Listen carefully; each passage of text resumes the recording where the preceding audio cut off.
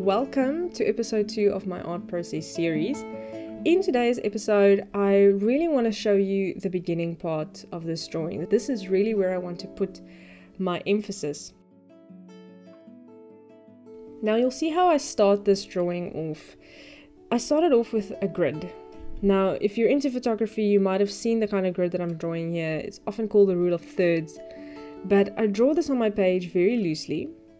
And then I also take that same kind of grid and I draw it on my reference image. Okay, so what this is important for is really two things, and that's for planning and placement. Alright, planning and placement, very important, or at least for me.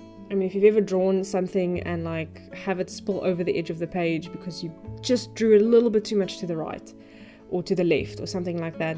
Now what this does is it helps me just sort of see where on the page does this fit? How big is the head compared to the rest of the body? How does it correlate between the two?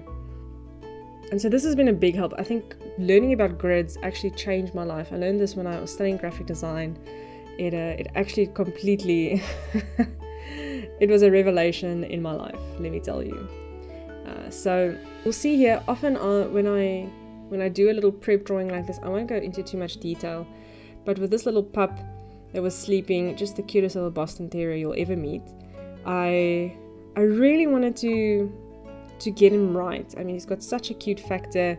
I wanted to make sure I draw him in a position that's believable, so I was really careful with these lines. Though I didn't go into detail, I still wanted to make sure that it looks right. So I've done a basic pencil outline. Normally I'll make this a bit lighter before I start inking, but I really wanted you to see the pencil and to see how I work over it. So I left it the way it was. So now it's time to ink this thing, to grab my fine liner. I love this pen. This thing is amazing. I will say, if you're ever going to do a drawing like this, like what I'm doing, and you want to sketch it and then add some ink later to it, or watercolor, or whatever you want to do, please make sure it's a waterproof pen. I have lost a few drawings because I made the assumption that the pen is waterproof when really it wasn't. Most fine liners that you'll buy in an art store will be waterproof, but your standard average one that you bought at your supermarket or a stationery store is not necessarily. So you might just want to do a little test and check that before you get too committed.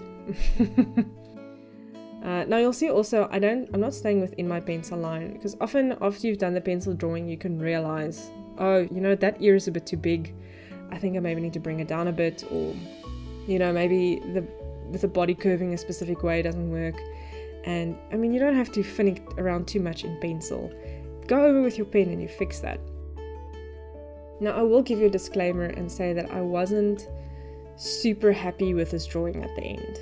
I mean, it's a decent thing, it's not horrible, but I wasn't super happy with it, and it's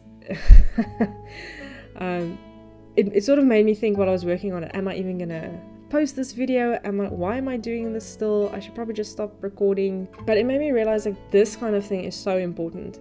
It's so important to do stuff, to look back and be like, okay, if I'm not really 100% happy with it, why is that?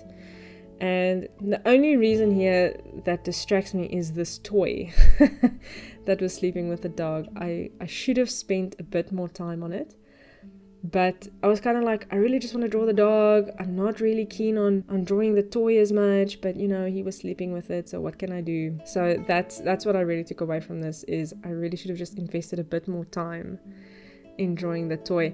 But that being said, I was still excited to do it. I was still happy with it in the end. You can't get them all perfect, but it's still good to try. So this is just the part where I start to ink. Literally just got a little palette that I've got dedicated to be my ink palette. A little bit of water, a little bit of acrylic ink, and you're ready to be on your way. Now, I'm going to leave you in peace while you watch the rest of this video without me jabbering in the background. So thank you for watching this video.